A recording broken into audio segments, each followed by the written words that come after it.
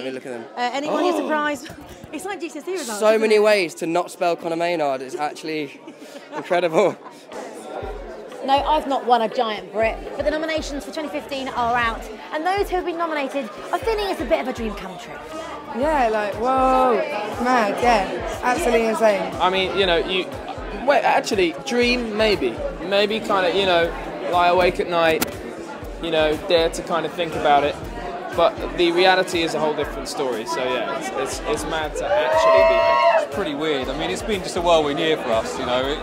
We haven't really surreal. Yeah. That's the only way I can describe it. Yeah, absolutely. It's just kind of like one thing after the other and just keeps going, which is great. So it's kind of all come at once. I didn't realise the Grammys and the Brits were so close. So it's kind of, but it's like, I mean, when's your birthday, for example? 14th of November. So it's too close to Christmas.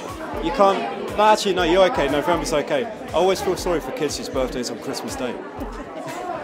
And basically it's the same kind of feeling. It's like the Grammys are 2 weeks before the Brits. If it's more spread out, I'll probably be able to soak up a little bit more.